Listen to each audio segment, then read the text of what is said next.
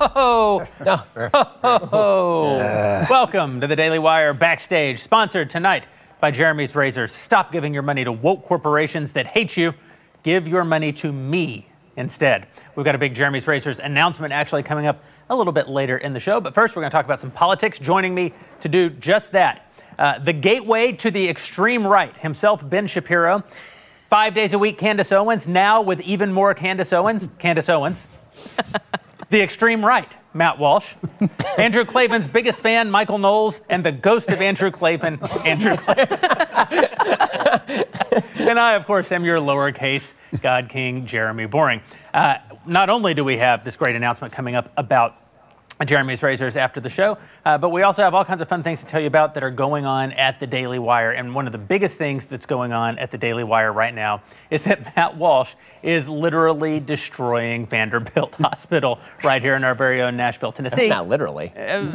He is very much figuratively destroying. Figuratively, literally. I want to make sure, with this kind of I want to stuff make lately. absolutely sure that the police and all the enforcers on Twitter know that Matt is not literally destroying this hospital. Matt, tell us what's going on.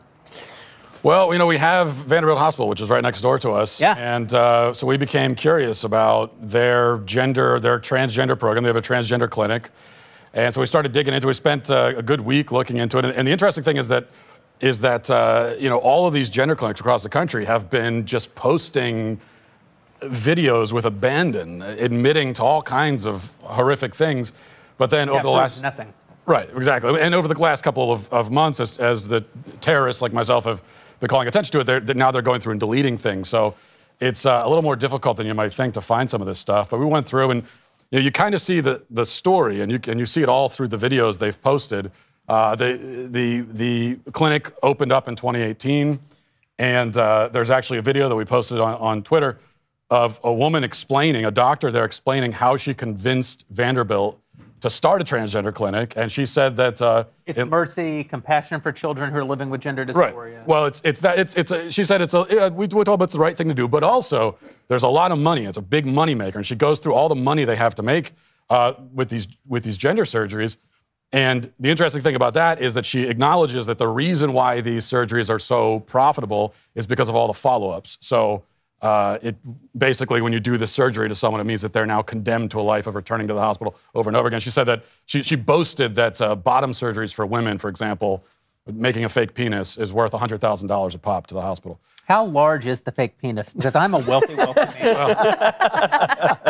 It's, I don't know. I haven't got that. I didn't get that deep into the research, but Get back to me. And then you get they start the transgender clinic, and then now they're concerned that there might be staff members at the hospital that aren't on board with doing these kinds of things. We have another video of a woman at a lecture talking to staff members at the hospital, telling them that if you conscientiously object to performing these surgeries, that is problematic. There will be consequences, and you shouldn't work at Vanderbilt. Now, I'm not a lawyer.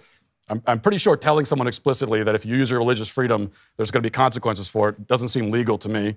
And then they still were not sure that staff members were fully on board, so they started a first-in-its-nation program called the Trans Buddy Program, where they have these volunteer activists, trans activists in the community that will come in and attend appointments with trans patients to, they say, watch the doctors to make sure that monitor the doctors to make sure that they're not unsafe. Wow. Which means that they're not misgendering. And they say that this is available to children, too. And then we get to the children piece of this. And if you dig deep enough, you can find that they give chemical castration drugs to children. They sterilize children. They give irreversible hormones to children as young as 13. They admit all this on video. They do double mastectomies for girls as young as 16. Some of this they've deleted from the sites where they put it, but it's all there. So kind of to review, they started doing this in 2018 because of the money, they admit it. They threatened doctors to make them go along with it. And now they're chemically castrating and sterilizing children. And it's all there right next Candace, to it. you had Perez Hilton on your show just this week to talk about his position is that this is all fully reversible, right? Yeah, I mean, his position, to me, really reflects the left's position. It's very emblematic of it. He just views this as an opinion. And he kept saying this word over and over again. Well, it's just my opinion. It's just my opinion. It's like, you are entitled to your own opinions, but we need to have a fact-based discussion when we're talking about the mutilation of children, because that's what it is. And I think the thing that was sad in having that discussion is I was very open. I did not want to press him at all. I wanted him to actually hear from Scott Nugent, yes, who had already been through all of this, but he was unwilling to edit his quote-unquote opinion after being presented with the facts, because it is a religion, right? The left it's a cult, it's a religion. So it's just, we'll sacrifice children on the altar of wokeism. I will say good on him for coming on the show. Not very many people with whom we disagree will actually come on our shows and defend their positions. It's an amazing piece of content. It's available at Daily Wire Plus for our subscribers as part of this broad initiative that we have really between now and the year to really enhance the value of our offering behind our paywall. So you can see that interview with Perez Hilton and Candace and Scott Nugent. You can also see our new member block, which we're adding to every show, including the new 5-day-a-week Candace Owens, where we get to hear from you and take questions and give you a little bit more content that's only available to members. And that includes this show. So immediately following this show, we'll have 20 minutes devoted just to interacting with our Daily Wire Plus members. As a sign of our appreciation, they're truly who keep us in business. And so, again, we're trying to really enhance that. And I think one of our great pieces of content so far is this terrific interview that Candace did with Perez Hilton. Matt, you're obviously on kind of a one-man crusade here, trying to expose exactly what's happening in these hospitals and happening to kids around the country. What is the reaction? What are you actually hearing out there in response to the work that you're doing? To this thing about Vanderbilt, the reaction has been, it's been pretty extraordinary just in the last couple of hours. I wasn't totally sure how people would react, because we've heard a lot about these hospitals recently. I don't know if it just all kind of becomes background noise, but I think that the one thing that is very clear to me from making the film What is a Woman to everything else we've been doing, that people really just don't know. They don't realize that this stuff is happening. I think the average American, if you go up to them on the street, even now, and you bring up, that children are being castrated, they would say, well, that's not happening. And it's like, of course, that's illegal. Yeah. But it is happening. It's happening in every state, and it's not actually illegal in any state. It is not currently illegal to chemically castrate children in any state. And the reason why it's not illegal, even though in many of these states like this one, you could easily pass a law and almost everyone would support it, but the reason why it's not illegal is just because people don't realize that it's happening, which again goes back to, that's why it's so extraordinary. Well, it never needed to be illegal. Right, never needed to be legal until the last 8 or 9 years. And for the last 8 or 9 years, the gender ideologues, the gender ideology brigade, they've been out in the open talking about how they're doing this. They've been very open about it. This is, in many ways, this is like abortion in that people just actually don't know. I was just at the Live Action Gala, great pro-life organization over the weekend, and they had an amazing statistic that they've figured out through their own internal research, which is that when people who are pro-choice are presented with their information, 19% of those people change their views in the pro-life direction just by seeing the pictures and the stories and the facts. The reality. So you're saying it's almost 1 in 5, and it's because people just don't really know what an abortion looks like, what it really means. And I think when it comes to transgenderism, people don't realize that gender-affirming surgery means you hack off little girls' forearms and you hack off parts of their calves and you construct a fake, meaty, disgusting pseudo-genital. And it's so ghastly, it's out of the most dystopian novel. If you just show people what that is, it's not going to be 1 in 5 who change their opinion. It's going to be 4 in 5. It might be even more. And I can't agree that this is a religion in the sense, unless you mean like some Mayan, apocalyptic, child sacrifice. But religion, is kind of a reasonable thing garnered from faith and from reasoning about the world. This is mental illness, an upsurge of mental illness in this country that I've never seen before. But you read about it in history, the kind of thing people go mad. And I think this is a mass upsurge of mental illness, followed by the atrocities that mentally ill people would commit if you agreed with their delusions. Well, what's really amazing about it is to watch as the scientific community mirrors the woke preferences of political class. Yeah. And that's been the theme, obviously, over the last several years, is how science, which was supposed to be the one thing that the Enlightenment gave us that was actually useful, because it actually, increased living standards and increased our technological ability to do things and increased life expectancy. And how quickly science made itself subject to the woke diktat is really astonishing on everything from COVID to, obviously, this is the most obvious example. when Matt, you talk about what they're actually doing to children, it is impossible realistically to separate that from stories like the one that we saw over in Canada, which I'm sure we all covered. This insane story of this high school teacher in Canada who is a man who walked into a high school wearing what effectively looked like beach balls in his shirt. Size Z is what I called it on my show. With size Z. It's prosthetic breasts that are like beach balls with like fake nipples on the end. And the students, rightly... You're talking like a George Clooney level Batman fake nipple. Not quite that, not that intense. Okay. Yeah, and the students took pictures of this and everything, and the school district came to the defense of this man and said, well, he's a woman. I mean, he's a transgender woman, and this person has the right to gender identity. And the thing is that when you recognize that this is all part of the same playbook, that the same people who are saying that this man who is who's acting out a sexual fetish in front of children, I mean, that's what that is. That isn't even somebody who's saying, I'm a man who believes I'm a woman. That's saying, I wish to act out a bizarre sexual fetish that nobody's ever heard of in front of minors. And when this is now seen as an aspect of gender identity, and you're supposed to mirror that in Canada, because if you don't, then you might be in violation of anti-discrimination laws in places like Canada. You could have your livelihood taken away from you. You could be sued. I mean, there are real consequences to this sort of stuff in an anti-free speech nation now like Canada. That is part and parcel of the scientific community in the United States and Canada and other places that buy into the idea that boys can become girls, girls can become boys, and the way that all of this works is that you just hack some body parts off of people and you sterilize the children. But what about in America now? So obviously America's hat up in Canada always does crazy stuff, avant-garde. But what about in America? After Bostock, after a conservative Supreme Court justice sided with the libs and enshrined SOGI, sexual orientation and gender identity, into civil rights law, what if this happened at a school in America? Would you see the same kind of arguments? I mean, you definitely could. You definitely could. I mean, in fact, there was a case that just came up in Montana in which a judge ordered the state legislature to pass a bill. The state legislature said you are not allowed to change your birth certificate to your new assumed gender. If you're born male, your birth certificate stays male because you were born a male. The judge overruled that law, struck it down, and said that he would hold in contempt anybody who continued to maintain that you could not change the sex on your birth certificate, which is the ultimate retconning of science. Because that's right. No matter what you are or say you are now, when you were born, we knew exactly what you were. I mean, you could just look at you and we knew what you were. And so, 100%, this is a serious issue. And what the Supreme Court seems to be doing, and it's really quite frightening, is they are doing what they call the Utah Compromise. The idea being that they are going to expand the anti-discrimination law to include sexual orientation, gender identity, but then they'll have religious clawback. So if you say you're a religious person, then there'll be a carve-out for you. But here's the thing. You shouldn't have to be a religious person to say true things about gender identity and sexual orientation. You should not. As we saw at Vanderbilt, if you supposedly when you want to use your religious exemption, there can still be consequences. Right, because what they always say about religion is that religion is just cover for your bigotry, right? This is the line you always get, is that it's not really that you have a really religious belief that, for example, men are men and women are women, and that there are hierarchies in terms of the morality of sexual activity.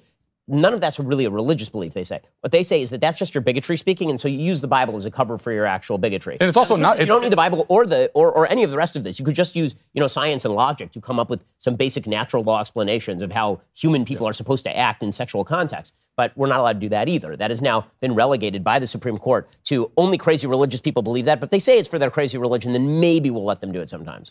Yeah. Well, this very issue, of course, did the most damaging thing possible. I mean, yes, there's the mutilation of children. Yes, there's the advancing of mental illness and the elevation of mental illness in our society, but it also cost me some money.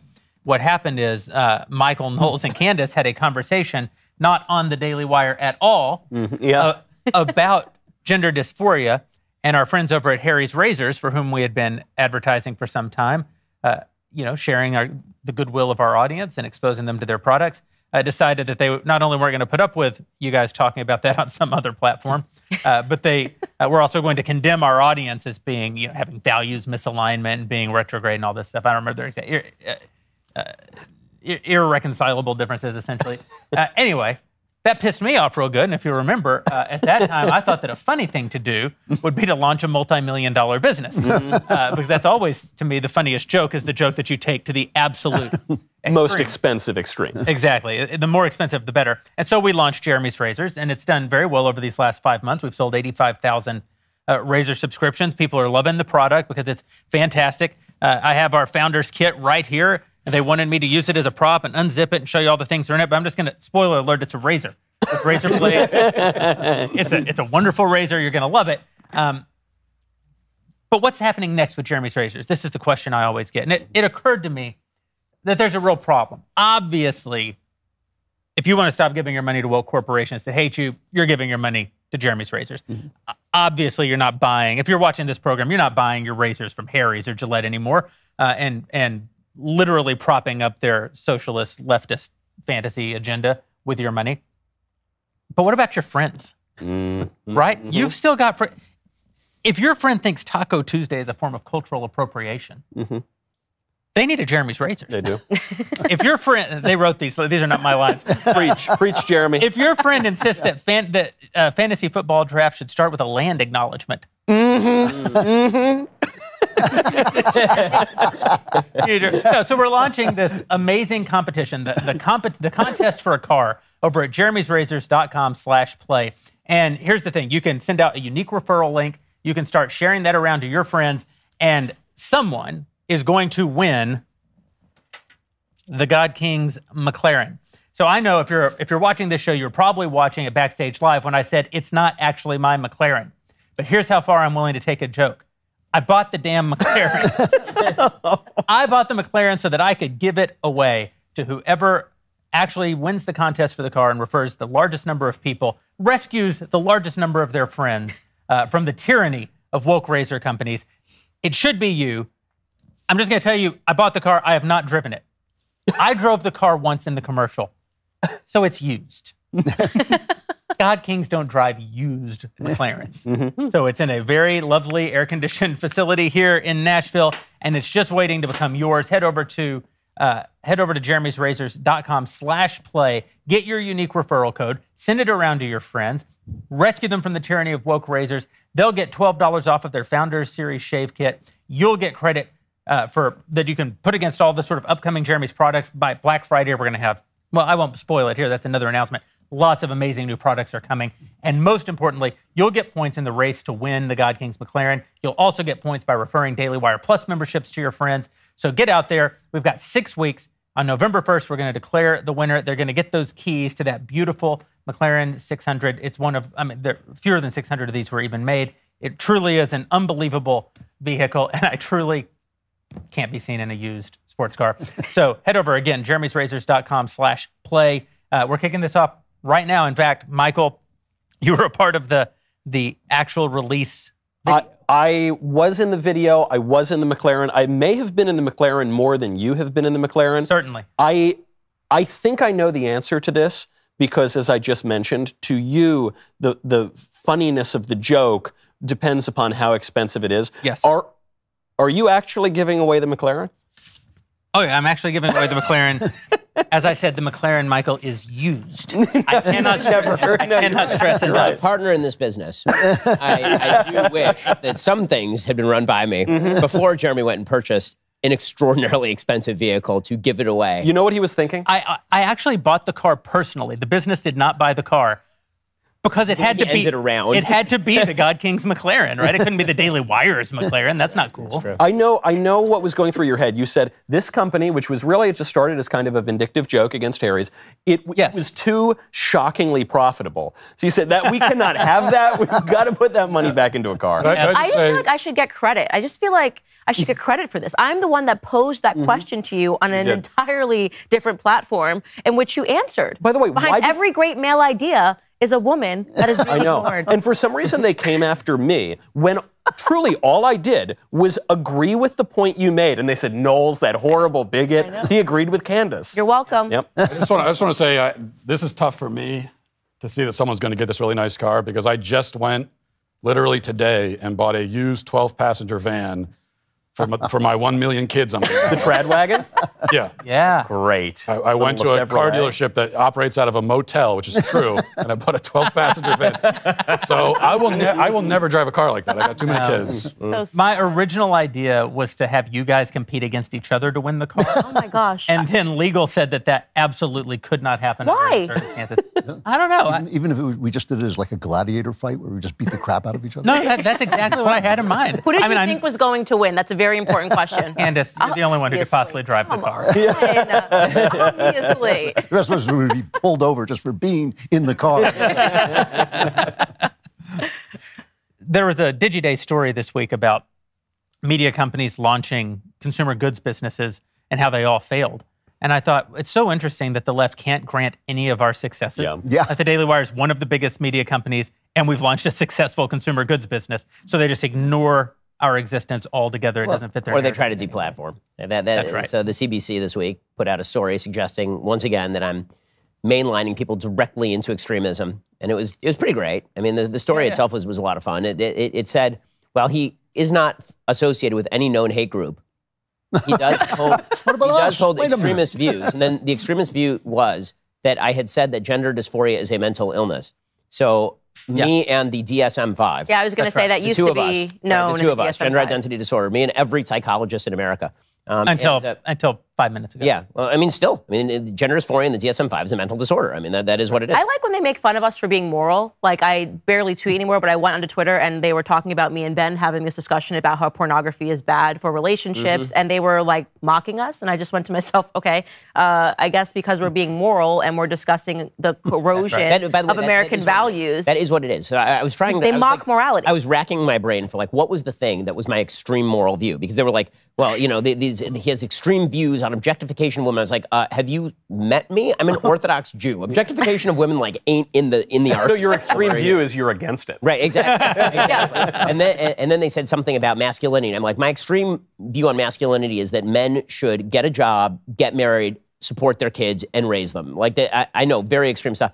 And then I realized that the actual extreme view is, of course, all of those things, plus the idea that, as I said before, certain types of sexual activity are more moral than other types of sexual activity. And this is the one big thing you are not allowed to say in the United States. You're not allowed to say that any type of sexual activity is more or less moral than any other type of sexual activity, because we have boiled down identity in the United States to who you want to screw. And if you doubt in any way, shape, or form that somebody's choices on this front are either less moral than another person's choice, without even talking about government regulation, if you doubt that, then you are a bigot. Yeah. And Unless you're a straight man not attracted to trans women, in which case that's true. In which case they can condemn you. That's right. Yeah. I had a conversation with a gay friend last night and it was all about this topic, the topic of identity. That the worst lie that's been peddled, I think, really on the entire country, and in particular, it's been peddled on young people and it's been peddled on gay men in particular, is that your sexuality is the central defining aspect 100%. of your identity. Yep. And partially because I'm a Protestant and a contrarian, and those two things probably go hand in hand. Identity is like one of the most important topics to me, and I think that a person should craft their identity. I think that the most American thing that one can do is not to say. I'll pick on you, Michael, just for a minute. You're obviously very proudly an Italian American, and you eat meatballs. And one time, I remember an actual Kill people. That's right. Piano wire. I actually remember there was a whole year where Michael would, for breakfast, bring a pizza pie to the Daily Wire. Extra large. Extra large. And would eat pizza. He was trying to get in shape for a movie that Drew and I were never going to cast him in. I remember this, actually. Oh, yeah. I gained 20 pounds of muscle. You did? Yeah. I did. And then I you stopped. gained 20 pounds of I realized there's one thing you're supposed to do. They say you gain all the muscle, and then you're supposed to cut.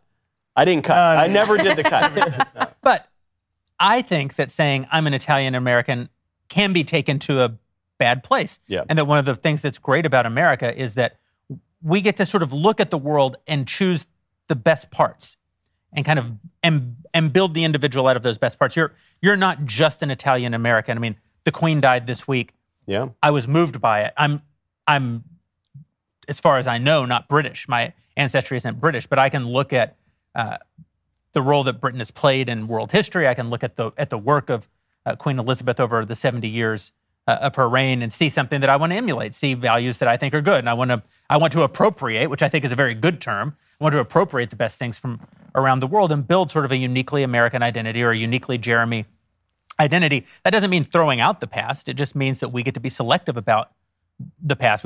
I say all the time, I want to take the very best ideas of the past and build a future on top of those. I want to dismiss the very worst ideas of the past and not include those in the future that I think that we can all build together. But what we've said to young people and gay men in America is, all you are. You're not the best ideas of the past. You're not the best ideas of your heart. You're not the best ideas you've had. You're not a pianist or a cellist or a That's woodworker or no. That's right. You are only this thing. Well, that's a Freudian. Right? I mean, it's a takeoff on Freud. It grows from Freud, but it also eliminates the entire creative tension that America has exemplified between identity and role. You know, the idea that, yes, I want to do this, but it might be wrong. It might be bad for my spirit. Yes, I come from these descendants, but I want to go in a new way. And that creates a tension. All our movies are about this, Get Out and The Godfather, about, you know, I want to be an American, but something else is pulling me. And that is an incredibly creative way to live, because it exemplifies the spiritual life. The spiritual life is that I'm in this body that wants certain things, but not all of the things it wants are good for me. And so we're in this wonderful tension. Speaking of sort of Hollywood and all of this, you can see the evolution in movies of how narrative has changed in America.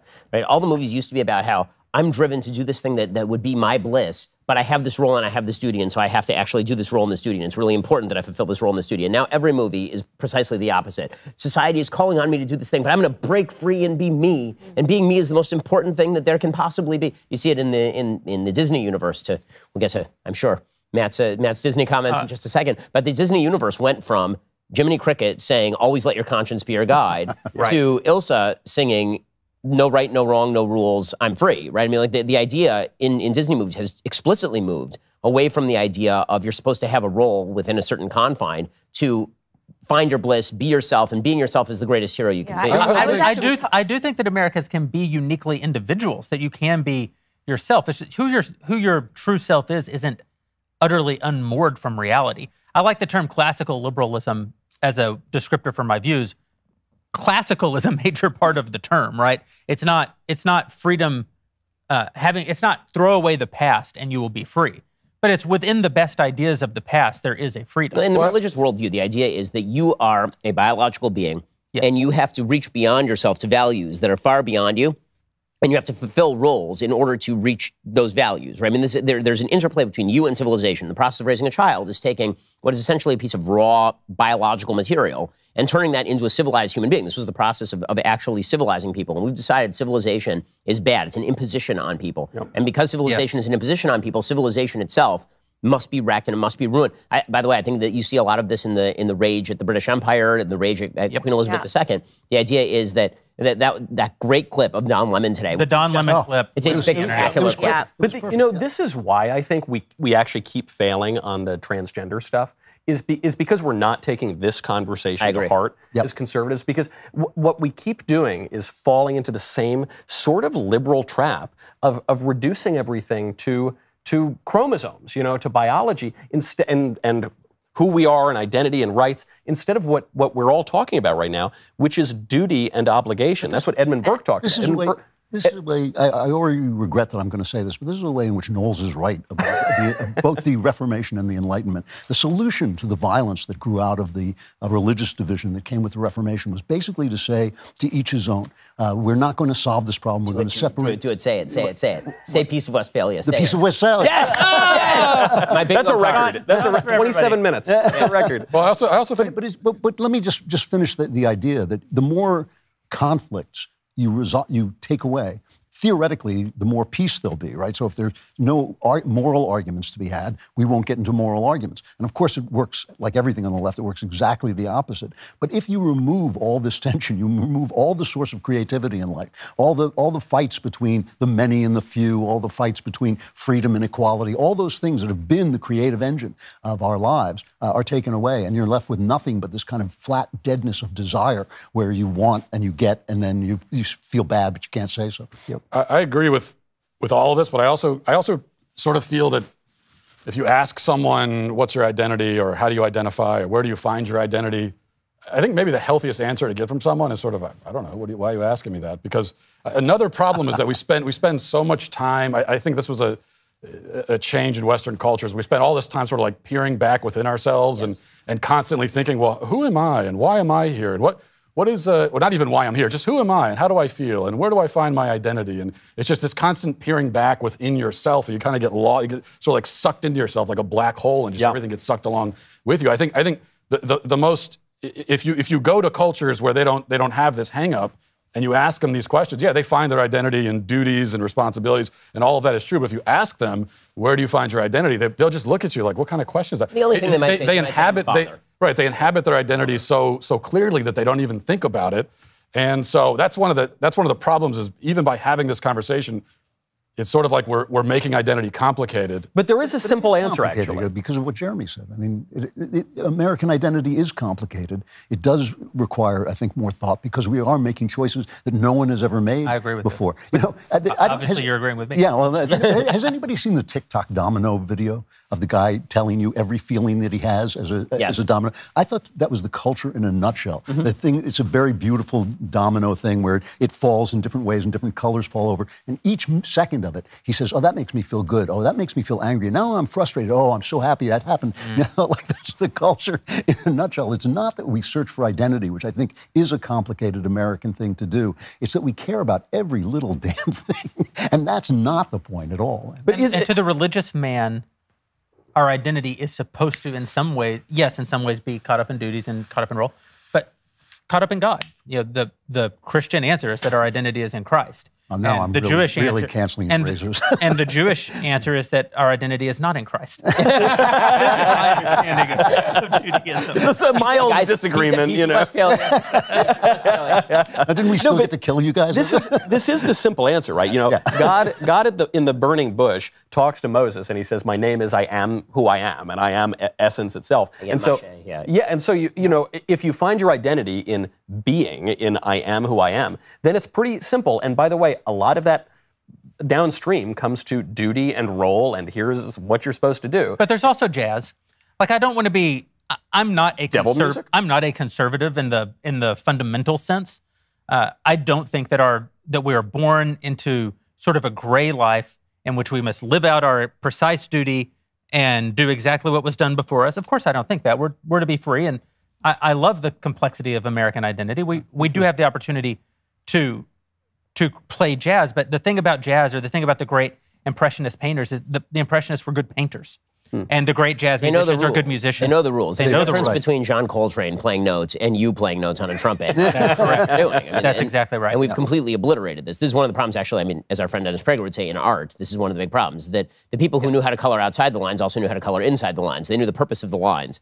And now art is basically, we don't know the purpose of the lines, we don't know the purpose of any, and that's true in society also. What is the purpose of these roles? Why do we even need these roles? What if we just explode these roles? And one of the big problems is that in a post-Enlightenment era, one of the things that we've done is, now I'm going to quote Oakeshott again. Here we go, baby. We're doing it. Michael's jam right We're here. going far right tonight. You're just a corrupting character. It turns out Michael is the gateway drug to But you know, Peter Boghossian, he put out that picture that I was talking about earlier of that person in Toronto who's wearing like the fake breasts. And he said, you know, try to explain to somebody, like just in a rationalistic way. We all have the gut feeling that this should not be exposed to children. Now try to explain to somebody in a rationalistic way why this shouldn't be exposed to children. You can do it, but it's a little bit like you have to think about it for a second. And the answer is, you shouldn't have to think about it for a second. You should say this should not be exposed to children. And there's nothing wrong with that. That doesn't make you a bad person. It's okay to have an instinct where you say this is not appropriate for children, because we have the inherited wisdom of ages saying this is not appropriate for children. And tossing that out as a source of data is a real mistake. And one of the things that we've done in a very American post-Enlightenment way is we've basically said, if I can't justify it, it should be discarded. And that's not the way that you approach change. I cannot tell you how much I agree with this. I've been, for the last few weeks, I've been talking to people about things that you should just not do because you should just not do them, like chemically castrating young, healthy boys or cutting the breasts off young, healthy girls. Like, that shouldn't be a conversation. There should not be, and that actually is a conversation with only one side. Stop doing that. Right. And you know, you only have to go back. I mean, I know this is it's become such an overused trope, but it's still a good thing to remember that the logic, so many of the Nazis who were tried after the war said, well, you know, this wasn't my business. This was the business of medical people. And you'd say, why medical people? Well, it was death. That's a medical thing, so I didn't have to deal with it. You think there are certain things that you do where you just say, don't do that. Now, it's good to live, I'm sorry, I'll back out, but it's good to live in a culture. A free culture has a healthy left. And a healthy left should be able to ask incredibly challenging questions. They should posit questions, even, I mean, I can't say that they should posit, should we chemically castrate children, but many of the things that we discuss should be posited. But where we've arrived in critical theory in this country is that simply by positing the question, you've abolished the standard. Well, they've reversed the burden of proof, right? Right. Normally, when you come and you actually change a thing, the burden of proof is on you to demonstrate why the thing should be changed. That's Instead, right. what they've said is, We don't have to show you why the thing should be changed. We don't have to show you what the effect will be of changing the thing. Me asking you to justify it, and if you don't give me an answer that I like, I can just blow it up. Yep. And that's not the way that good change ever gets done. I mean, if you were to design a device in a lab, and somebody designed half of it, and you came to them and you're like, I want you to explain every little bit in pieces. I don't like it, you smash it. And you have to explain what you're going to do next with the pieces that are there that is going to be better than what's already been built. And the left feels no onus to do any of this. They just believe that if you destroy all the pieces of this particular machine, they can, just on faith in themselves, that they can rebuild this incredibly complex structure that, by the way, was not actually thought out. It evolved over time. This is the truth about human systems. Human systems are evolutionary. They are not rationalistic. Now human systems. Burkean too. You're quoting. No, this is all. I mean, this is. This was all well known. I mean, even the people who we talk about as classical liberals, until you got to basically John Stuart Mill, even they acknowledge that most of the things that we believe are not things that we can actually rationalize. I mean, David Hume says this, right? And David Hume is a real classical liberal. So even classical liberals understood that you inherit wisdom, and that most wisdom is not something that came up out of your head tabula rasa. And this idea that you can just create a system of rules based on your own logic is completely insane. Matt, we interrupted you a few times. Yeah, I think the left's, that's why the left's basic tactic here is to make simple things complicated. Yeah. They don't have to explain anything. The point you made about burden of proof is so important. I think that's exactly the point. You know, if somebody comes along and says, my pronouns are Z's or them, why won't you use them? Why won't you use the pronouns? It's like, no, you tell me why I should. Give me a good reason why I should. It's on you. But I also think that all they do is they take these very simple innate things and they don't offer any evidence. They just throw a lot of words and make it very complicated. When the Atlantic had an article about why, actually we shouldn't be sex segregating sports. Everyone thinks we should, but we shouldn't. Then you read the article, and the article actually links to studies too. I read the studies because nobody actually does it. There's nothing there. It's just a bunch of words. There's no conclusions. It's just all it is obfuscation to make it seem complicated. At the end, they hope that you kind of throw your hands up and say, I don't understand this. And then they come along and say, well, I've got the credentials. Jack Turbin, this another one of these gender ideology doctors. But he's been to every fancy school in America for 37 years. Right. He tweeted this week that he's got 15 years in Ivy League schools. So basically just back away and leave him alone. But it's like, you spent 15 years in Ivy League schools. You know less about biology than my 5-year-old. But I guess how is that? My point, I got to give Jack Turbin a little credit. I mean, I've been fighting Jack Turbin online and many, I remember that guy first popped up and he seemed so crazy, and he is so crazy. But his point in that tweet where he was bragging about all his stupid degrees, 15 years at Harvard, he doesn't know what the difference between a boy and a girl is. But he said, the best you guys on the right can come up with is talking about chromosomes. And that's actually not true. What we're saying is that men and women are different, and you can see this in chromosomes and elsewhere.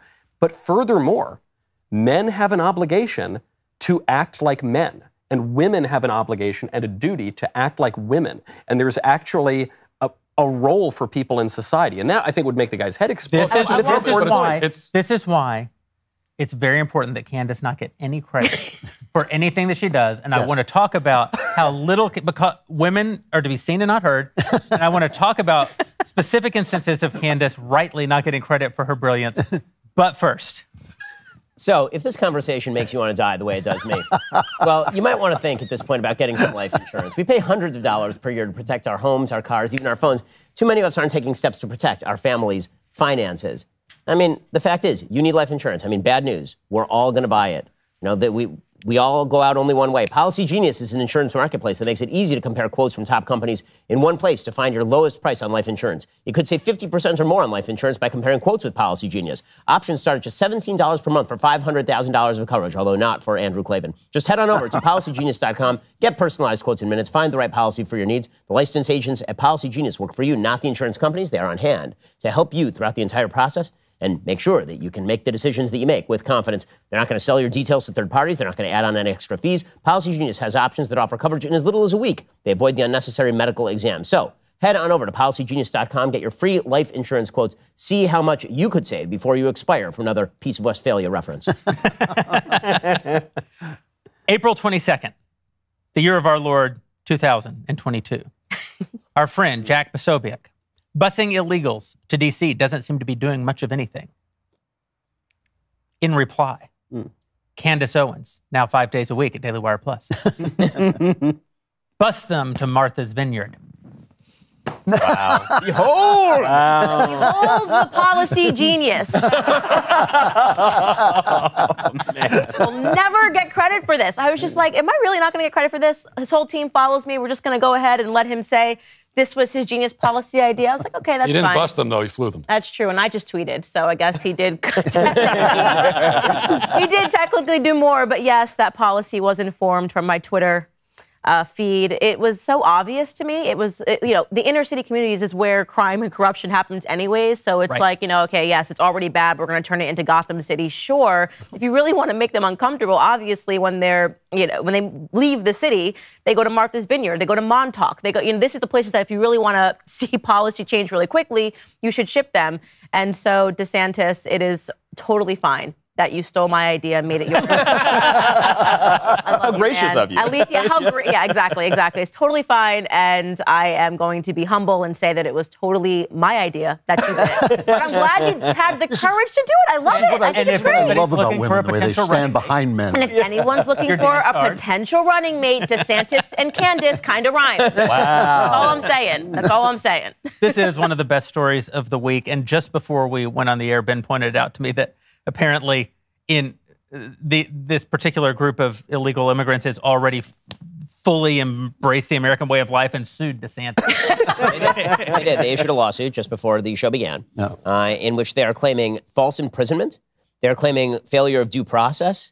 They're claiming only the federal government really gets to, I guess, ship them to random towns in the Southwest and just leave them there at bus stops, which is what the federal government does by the hundreds of thousands every single year. That's right. But Ron DeSantis putting them on an air-conditioned charter plane after they signed forms saying they would like to go on these air-conditioned charter planes and then being shipped up to Martha's Vineyard where they greatly enrich the lives of all of the white liberals who are up there for a grand total of 44 hours. And half-white liberals. That's true. We're being incredibly precise. Before the National Guard are called in to cleanse the place of these illegal immigrants and send them to the local military base. I have to say that what an amazing country this is, truly. That your life story over the past 8 weeks was trekking the jungles of El Salvador and eating raw mango and watching your friends die of disease. All the way up through Mexico, you finally make it to that border. The government pay off MS-13, right? You pay off the cartel. Right. The coyotes smuggle you across the border in a truck. You narrowly escape dying in Bexar County in the back of a hot truck, and then you are released as like a homeless person on the street, which is where apparently these folks were found. And then you are flown to literally the richest area of the United States on a charter flight, which is what most Americans. I mean, maybe this should be actually our next Jeremy's Razors promo. Is that if you sell a lot of razors, we will put you on a charter flight to Martha's Vineyard. Because that's pretty awesome. Where you can enrich the lives of so many. And so now they're suing Governor but DeSantis. which progressive that lives on Martha's Vineyard is obviously funding that lawsuit? I mean, who do you think it is that's going to be behind it? Because they didn't come up with this idea all by themselves. Oh, no. There's a legal aid fund. It's a left-wing legal aid fund that is being funded by, obviously. I just liked watching the guys on Martha's Vineyard quickly painting over their "In This House We Believe" signs, keep out, we meant. Well, what they said was one of the Martha's Vineyard residents said that after they deported them, they called the military in to deport them to a military base. They said, we were so happy they were here. We were so happy to help them on their journey. So that's a good euphemism for deportation. Maybe we can start using that. Did you see what help them on their journey back to Mexico? Did you see NBC News? They had to delete the tweet, but they didn't delete the article. They said that. Oh, there it is. There's the tweet. Florida Governor Ron DeSantis sending asylum seekers to Martha's Vineyard is like me taking my trash out and driving to different areas where I live and just throwing my trash there. Hey, did you hear what I called them? I called them trash. Like seven times. That's what they believe. That's what they think of immigrants. A foundation that helps refugees. That's how that person sees them. Right.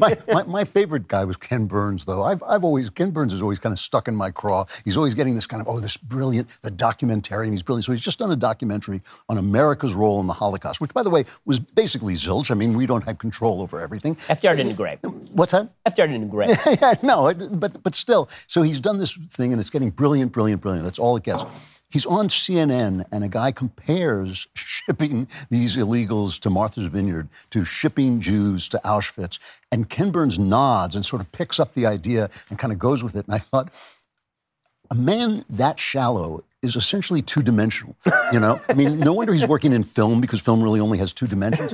And I thought this guy should not be allowed to say anything. The words Holocaust should not be allowed to come out of his mouth after saying that. Because I mean, you know, aside Don't from you see the similarity? Yeah, well, They're exactly the same. Exactly. The golf courses are better on Martha's Vineyard, but you didn't need them in Auschwitz.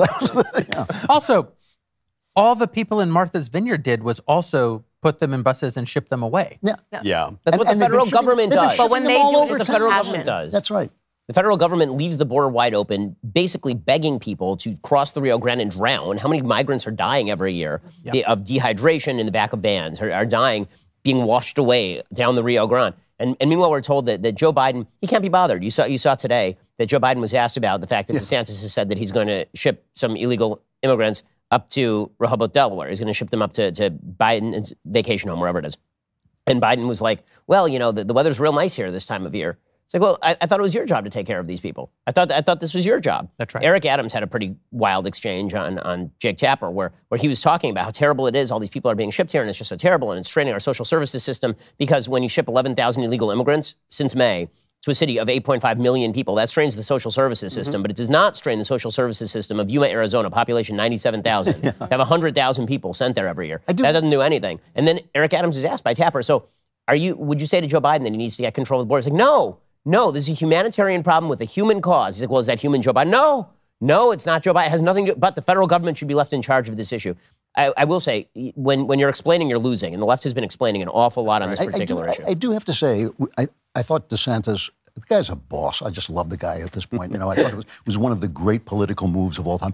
I do have a heart for these poor people. You know, I hate to say this because Shapiro will kill me about it for the weeks, but I have a heart for these poor people who are gotten involved in the fact that our politics has collapsed into absurdity. You know, so I mean, DeSantis is doing absolutely nothing that the federal government hasn't done. But at the same time, these people are being, you know, these poor, desperate. I don't people have the same heart. What do you mean? I mean, they're opting into. They're opting into this. They're not going. I thought it was Shapiro was going to come them out. Yeah, like taking them out of these South American cities and forcing them to come to America and be dealt with like political ping pong. It's like they're opting into this. No, so. but I'd opt into it. But they're opting into. I would opt into it if I were them too. Yeah. I mean, the truth is, America is a place that calls forth the dispossessed, right? That's part of what we do. The problem isn't even that we have open borders. I mean, open borders is bad, unsecured borders is bad, but America actually always has been incredibly pro-immigrant. The problem is that in the second half of the 20th century, the left did away with the idea of the melting pot. They did away with the idea that people need to assimilate into our... Yeah. There almost wasn't a distinction, though, for many hundred. You know what? I'm the only one here that's married to an immigrant, right? No, yeah. No, and I am. Oh, crap. And we're trying to deport him, too, But by there's the a way. process, George, you know, going back. there's a process, and people don't realize how long that process takes. Of course. And so it's such an insult to just be like, well, you know, America is But the main reason, we but my like point legal is that immigration. the main reason that we have all these processes is because we've actually destroyed the thing that made America able to be the most open country to immigrants in all of history, which is the melting pot and individualism. Well, once you have a welfare state and multiculturalism, that's really the big one. Now you have to close down these borders. Well, I mean, it used to be that you left a place in Europe where you had, you know, whatever level of material well-being you had to go to a place that was a literal wilderness, and there was nothing really here. There wasn't a lot here. And even if you're talking like early 20th century, for you, there really was still not a lot here. You were arriving here dirt poor, not knowing the language. So what that meant, and there was no welfare system. So the basic idea was that maybe if you were lucky, you had some distant relatives who were here who would prop you up for a few months while you learned to stop speaking Yiddish and you started speaking English, which is exactly what happened with my relatives, you know, 4 generations ago, and they came in 1907. But the basic idea was that we were drawing the best, the most entrepreneurial, the people who are the most risk-seeking to the United States. And there's still a lot of those people who I think want to get here. But when you have a welfare state, and basically the idea is you get here and we are going to provide you all of these fulsome benefits, of course it changes the math. And that's not just in the United States, that's in Sweden. Why do you think a right-wing government just took a seat in Sweden? But why are we doing this? I think that's kind of a question that is on a lot of people's minds, is why is America doing this? Because people keep saying, like, open borders, it's bad policy. No, it's actually good policy for the left. They're doing this intentionally. Also, you know, today... We predicted that when they got power, the first thing they were going to do was try to flood a bunch of illegal immigrants over it. And they pretend that this was some wild wild conspiracy theory and it wasn't actually true. Sounds like a great and now replacement theory to me. Well, You're going to get canceled for that. Whoa. But I've been saying it forever. They want to replace Black Americans, right? I think that what we're seeing and what has been shown is that obviously Black Americans are the most impacted by this influx of illegal immigration. And this was, by the way, policy work that was done under Obama to reveal that they were taking Black American jobs. This is not a conspiracy theory. It was actually a congressional review that was done, a policy paper. And when you talk about that, when you say, actually, I was saying this Black America like crazy, as soon as they get power, our vote is going to be irrelevant. Right. Because what they're going to want to do is they're going to suddenly say, which they have said this week, let's just give them all status immediately, right? Which means this is going to turn these people into voters. That's what they want. They're telling you what they want to do. And then again, that Black American vote, which is so significant for the left, it's not going to be that significant because they're going to turn to them like they did to Black America in the 1960s, and they're going to offer them handouts. They're going to offer them welfareism. They're going to say, well, if you vote for us, what we're going to do is give you these handouts, and these evil, backwards Republicans don't want that for you. I mean, this is LBJ 2.0, the Great Society Act. You know, to that point, I mean, that's a really excellent point. But there is also this historical fact that for a lot of the early 20th century, we did kind of put a pause on immigration because there was so much and there wasn't enough assimilation. We had a major milestone today, which is that today, year to date, we've had 2 million border apprehensions in the United States. Apprehensions. Those are just the ones we got, okay? And it's only September, so we've got a quarter of the year left. That is an insane number. That's border apprehensions. Then you're going to have another million legal immigrants. You're talking minimum 3.5. That's 700,000 gotaways. Yeah, exactly. And so when you look at the last 60 years of immigration, you are talking about the largest movement of people in recorded history. I don't think it takes a bigoted, awful, racist country to say, hey, maybe that's a lot of people that you're actively not assimilating, by the way, because the left is multicultural. I think your point about Sweden, though, is really well taken, because this is the most successful left-wing socialist country. They were completely liberal. Because they were all the same, they all agreed on everything. They could all handle the welfare because they all had responsibilities to one another. Now they've let in all these basically Muslim people. The crime has gone up. People are worried about this. They've elected really a right-wing government with some ties to neo-Nazis.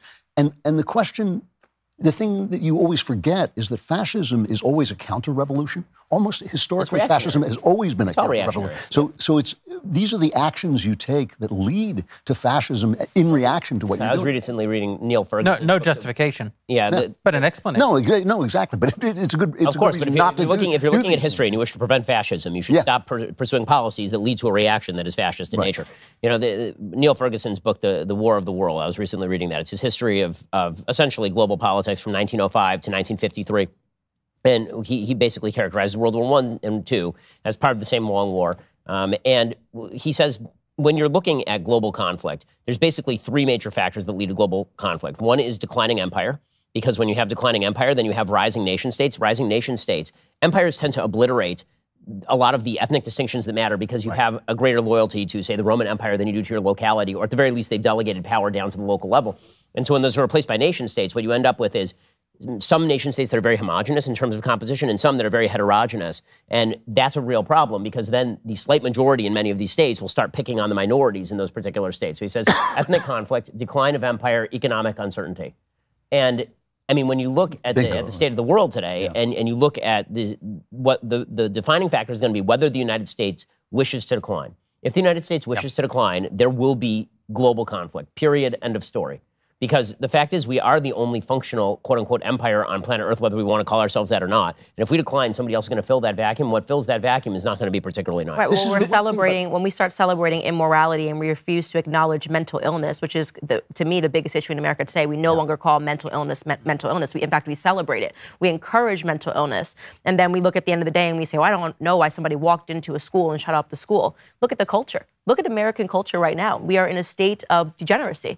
And that is the truth. There are degenerates everywhere. And people don't like to use that word, but that's quite literally, I spelled out the definition today on my show of what it means to be a degenerate. And that's what's happening in American society today. Did you name me? But that's not. I didn't. Nice. But, and I wanted to comment on this earlier when we were talking about Queen Elizabeth, because something that really stood out to me was this contrast of all of these pundits coming out and saying, oh, well, people have a right to criticize her, right? Her history is complex, right? It's complicated. And they were willing to do that deep dive on someone like Queen Elizabeth, which we might agree with, right? But who were they not willing to do that for? The same people, and I checked their tweets because I wanted to cover it on my show, that said she's a complicated figure and let's go into her history, did not want to do that for George Floyd, right? It was an act of racism to do that against George Floyd. He was not a complicated person at all, according to them. In fact, one of them actually tweeted that he better get Time Person of the Year. Right? So when we're in a society where Queen Elizabeth is complicated and we should not be celebrating her at all or honoring her life rather, and George Floyd is not a complicated figure, we're in very bad times. No, this is legitimately enough to keep people up at night, unless, of course, you have a Helix mattress. Helix Sleep is a premium mattress brand, provides tailored mattresses based on your unique sleep preferences. So, how will you know which Helix mattress works best for your body? Take the Helix Sleep Quiz, of course. Find your perfect mattress in under 2 minutes. Helix knows there is no better way to test out a new mattress than by sleeping on it in your own home. That is why your personalized mattress can be shipped straight to your door, free of charge, and they offer a 100-night risk-free trial. That's a really long time. Try out your new Helix mattress, see how your body adjusts, and if you decide that it is not the best fit, you're not going to decide it. But if in some insane world that's what you thought, you're welcome to return it for a full refund. They will even pick it up for you if you don't love it. But you will love it. Helix has been awarded the #1 mattress, picked by GQ and Wired magazine, and it is recommended by multiple leading chiropractors as a go-to solution for improving your sleep. Helix is offering up to $350 off all mattress orders and 2 free pillows for our listeners. So right now, if you want to kind of take a little trip into my boudoir, I don't know, go to helixsleep.com/backstage. This is their best offer yet, and it won't last very long. With Helix, better sleep starts right now. That was such a good ad read until you got to that one line. That was the turned trigger. off. Yeah, Everybody started screaming our viewership silently into the void. plummets. Yep. Speaking of boudoir, I want to talk about the new Game of Thrones, House of the Dragon. Is everybody watching the show? Yes. Absolutely not. I'm one episode back. I'm one episode back seen as well. I've seen them all, so I won't spoiler alert. Spoiler alert. Yeah. Can I just For you two, we're not spoil it for both of you? Yeah, we're not waiting. Do it. Do it. I want to hear it. I just don't know. This last episode, I just felt suddenly we got into woke territory. Like there was just like the interracial relationship in England plus the gay couple plus. I was just like, okay, where are we going here? Is this going to be one episode? And by the way, all of that backlash when they were saying, oh, it's racist because of this. It's like, no, it's just not realistic. I don't care if it's like watching a show that's supposed to be about Africa in 1820 and seeing a white person. It's just, I just want shows to be realistic, and suddenly it's not allowed anymore, I guess. Well, that reminds me of The Little Mermaid. Can I make that transition? Perfect segue. The greatest thing that happened on the internet in 2022, Matt Walsh's so Little good. Mermaid commentary. Yeah. Excellent. Okay, so we're going to talk about that? Yeah, we're talking about it. Good. Well, so for That was a anyone hard segue, but I liked it. it wasn't a segue, it was just like changing the subject. I mean, it's not like I had something important I wanted to say about it.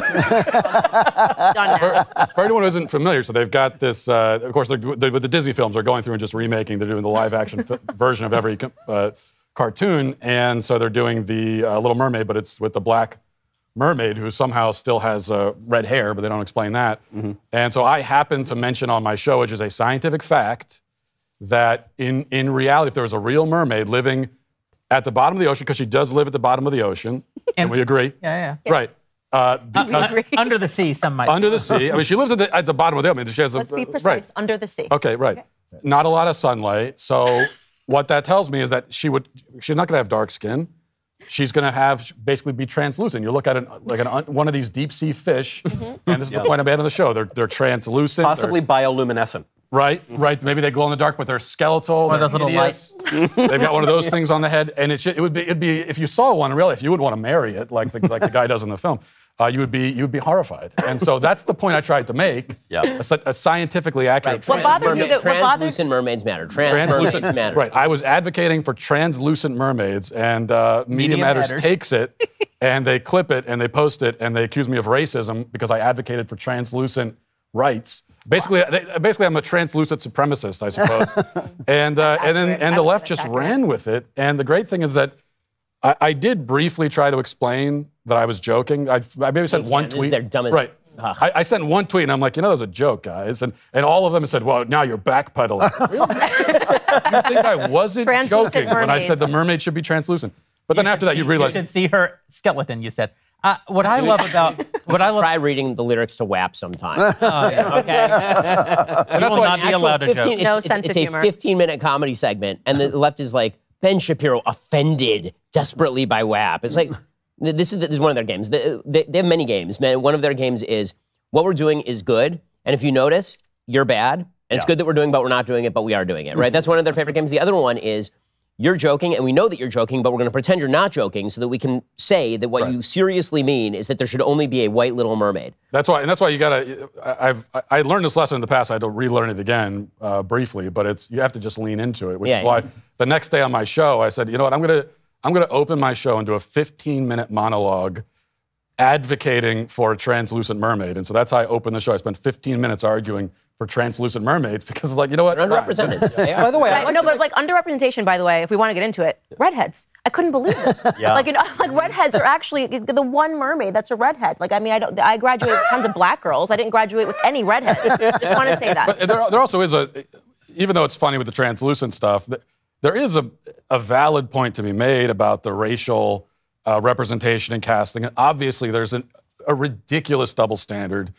We know that, if you take even a fictional character who is canonically black, change it to white, or even just like not black enough. I mean, they did the live-action version of Aladdin, and some of the characters, they were all brown, but they weren't brown enough, a few of them, and that was a controversy. They did this with West Side Story. It was some of the actresses weren't Latina enough.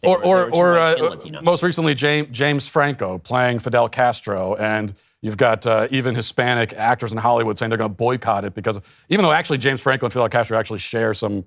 I felt with Hamilton they weren't black enough. They could have been black. By the way, you're right in the sense. Look, I said this on the show. I mean, The Little Mermaid was written by Hans Christian Andersen. It is rooted in European mythology, right? It is. I mean, if you did the same thing about a traditional African myth written by an African author, and then you made the character a blonde white lady. Same for House of Dragons. It's rooted in giving you the ball, knock it out. Yeah, thank you. I do want to say, though, he doesn't want to talk about that. He wants to talk about the porn. I actually do want to say something about Media Matters. Media Matters has made an art out of their fake news. I mean, they are truly fake news. People always accuse us of two things: clickbaity headlines and fake news. Media Matters now, for the last 2 years, will take a clip of something we say. They will excise the whole clip with context. The clip that they posted of you had the whole translucent joke in it. But then they write a clickbait headline, which omits all of the context. Ellipses are their best friend. This allows them to get a lot of clicks, saying something, attributing to you a view that you don't even hold, start up the left-wing rage machine.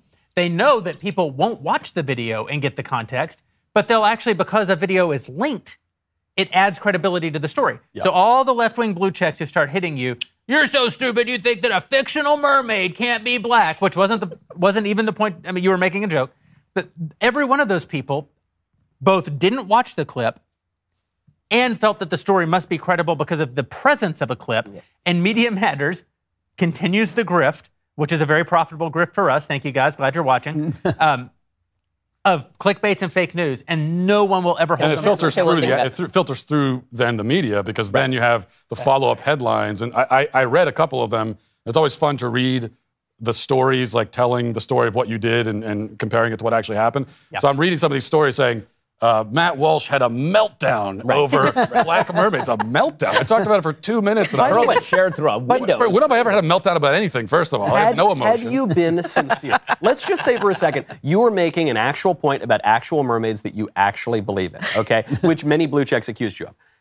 And which Michael believes in. He told us just before the show started. So listen, all I'm saying is, all I'm saying, Christopher Columbus on his maiden voyage saw 3 mermaids. There have been, John Cook saw mermaids. There have been eyewitness What race accounts were of they, mermaids. is the question. Well, actually, probably black, because they were probably manatees. But I'm just putting that aside for a second. All I want to point out is, believing in mermaids is way more reasonable than a lot of the stuff the libs believe in, including transgenderism and the idea that the COVID vaccines prevent infection and transmission. Can I say one thing about Disney, and then we can get to your Game of Thrones thing? Yes. There is something fascinating about what Disney's new strategy is for marketing. Yeah. Because what they have decided to do, and they're doing this in all of the remakes of their animated films, is they are taking IP that you know and identify from when you are a child, and they've decided that they are just going to troll the audience for headlines. And then the idea is you're not racist if you paused for a second. If you saw the Little Mermaid trailer and you're like, wait, that doesn't look like Ariel from the animated movie. That looks very different. If you say that much, like, because you're a racist, you're not colorblind, are you? Yeah. Right? They make a big deal out of casting somebody who does not look like Ariel. Listen, that was maybe the most popular movie in America in 1989 to 1990. Between that and Beauty and the Beast, these were like the two most popular movies of everybody's childhood. The actresses in these movies, you would think, would look like the intellectual property in the movies, and then they changed it. And so the idea is that if you notice that and you're like, oh, that's kind of strange, you're not even like, I'm against it or I hate it. You're just like, that doesn't look like what the movie looked like. Pocahontas was played by Elizabeth Warren. It would be objectively weird, right? And it's true. They do that because it's like what you always say. They want you to react, and then when you react, they call you a racist. Why are you noticing? Why are you noticing? But even if you don't, because it's weird. Even if you don't react, because before the whole translucent mermaid debacle, prior to that, actually nobody was actually talking about the race of the mermaid. In the Daily Beast, a day before, they had an article saying that I forget the exact phrase, but racists were, the racism, the racist backlash against Little Mermaid is out of control, they said the headline. And then because I read the article. How dare you? And I thought, okay, they're going to pull a few tweets of people complaining about the Black Mermaid. Nothing. They had zero examples of anyone even mentioning the race. Instead, what they cited were tweets of people complaining that the underwater scenes didn't look realistic enough, the CGI wasn't very good. And so as the Daily Beast writer just editorializes it, says, well, they're complaining about the CGI, but really it's because they're racist. What I want to know is why doesn't she have a seashell bra? It's totally inappropriate. Yes. Okay. So the porn in Game of Thrones is what I actually want to talk about. Hollywood, have you guys noticed, having seen all the episodes now, in the first episode and in the third episode, lots of nudity. I mean, that third or fourth episode, it's about as much nudity. Fourth episode is like 20 minutes of nudity. About as much nudity as you've ever seen in a show. Guess I gotta. In the episode, both of the main female characters also have a sex scene. Right. Neither one of them. I noticed that. Neither one of them is exposed. Yep. They're naked but obscured. They're not. So Hollywood has determined in the Time's Up Me Too era that they will know. So all the nudity is essentially non-speaking background actors. Yeah. Hollywood has decided in the Me Too, post-Me Too era that they will no longer exploit actresses except the ones that make $200 a day. Except the ones that don't have the power to stop them. It's unbelievable. Wow. They are actively only exploiting the actresses who have no power. Yeah, and I have to say, as someone who loves a good nude scene, it did occur to me after a while that really a woman should not have to take off her shirt to be an actress. You really should not. That shouldn't be a requirement. You know, I mean, have you seen that video? It's a very funny YouTube video of a woman, and she's calling her parents.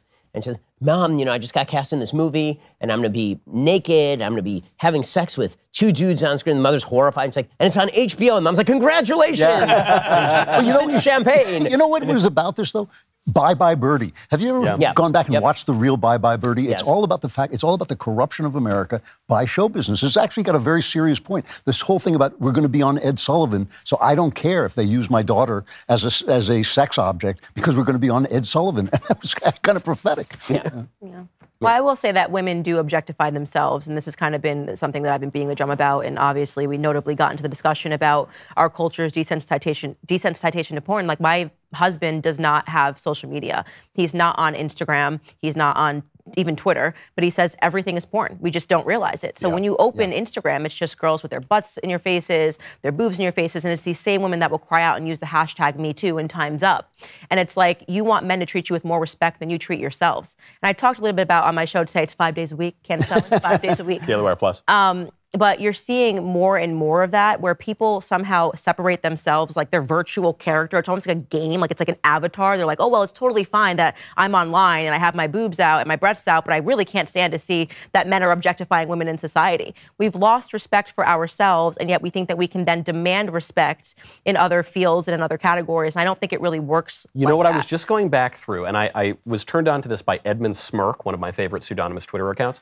There was a clip of Catherine McKinnon, a radical feminist from 1993, and she's arguing with conservatives And she's saying, you guys are too weak on porn. And she says, you know, if you were sitting in a room and you heard a lady get knocked around the walls in the other room, you would run out your door, you'd knock down, you might call the police. But because you're seeing it on a screen or you're reading it in a newspaper, or not a newspaper, in a magazine, you think it's totally fine. And it's this separation because it seems disembodied because we're living in this virtual world. That's right, the virtual world. But the things you do in the virtual world have moral qualities as well. You are still doing them, even if you're doing them in the quiet of your room with the blinds down. One of the big arguments against feminism from the left when it started out. Guys like Norman Mailer were saying they're going to bring back ultimately going to bring back the Victorian era. I remember even as a kid thinking, would that be bad, really? You know, is that really a bad thing? Yeah. No, because of course, you're absolutely right about this. One of the reasons the culture is in such a slump is because no one can define what a good man is.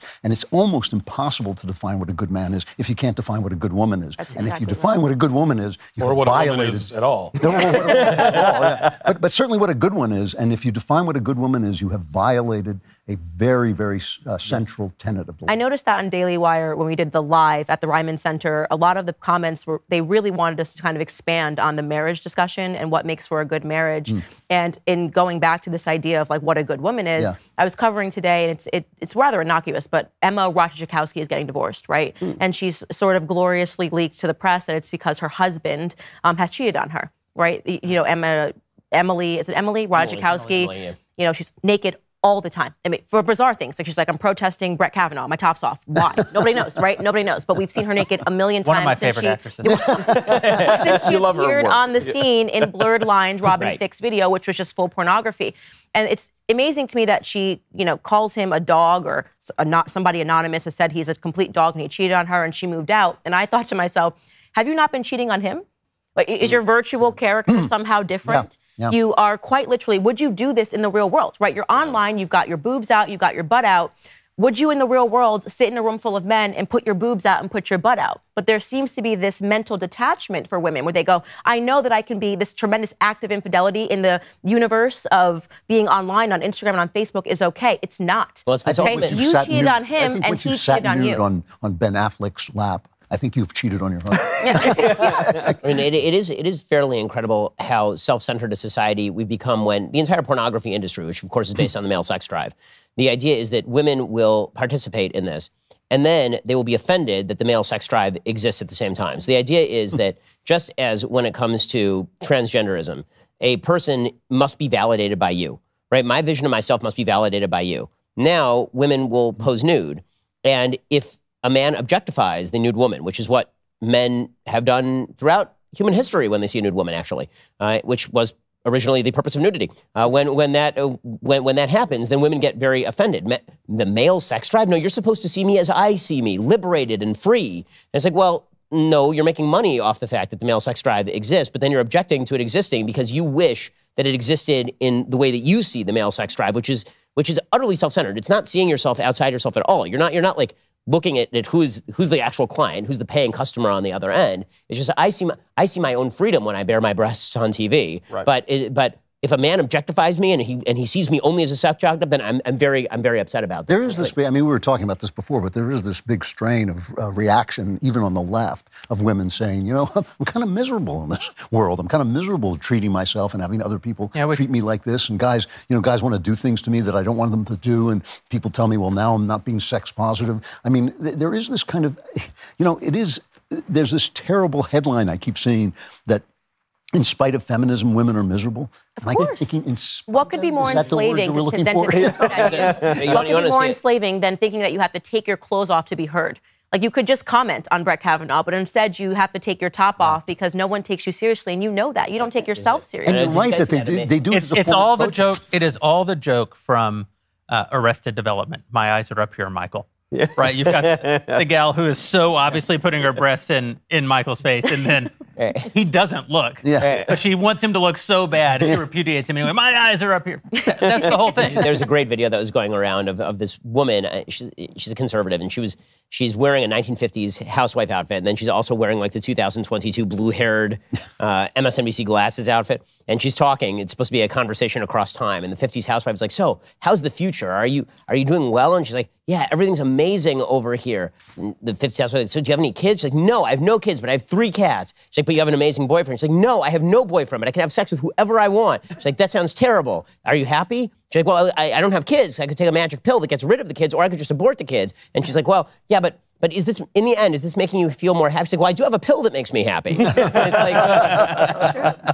It's a sad, satirical stab at the state of things today. So we're going to go to Members Block, which is the brand new thing we're doing here at Daily Wire for Daily Wire Plus members who make it possible for us to stay on the air. First, I always like to point out when our friends from Legacy Box come to see us, because it's always the case, without fail, that they do not pay for an ad on the days that they come to watch Backstage. And I think that it's a kind of manipulation. I think they know he's going to say we're one of the longest sponsors on the program and we're a great product. We preserve priceless memories that will disappear with time. LegacyBox.com, there's probably a great discount right now. the best thing you can get for your parents. Yeah.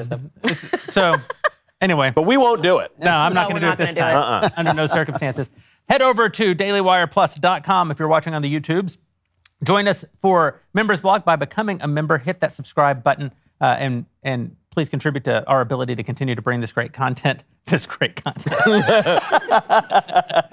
you'll be able to ask us all kinds of questions. Who do we think is Joe Biden actually running in the election? Will Jeremy actually say purple giraffes like the Daily Wire superfan group chat wants him to? That's true. They were all in this little group chat saying, will he say purple giraffes, purple? I don't know what it means. You won't do it. I'm not going to do it. No. They're no better than LegacyBox.com. Hit that subscribe button. Join us for Members Block, which is starting right now. And just like that, we're in the Members Block. Wow. That was magic.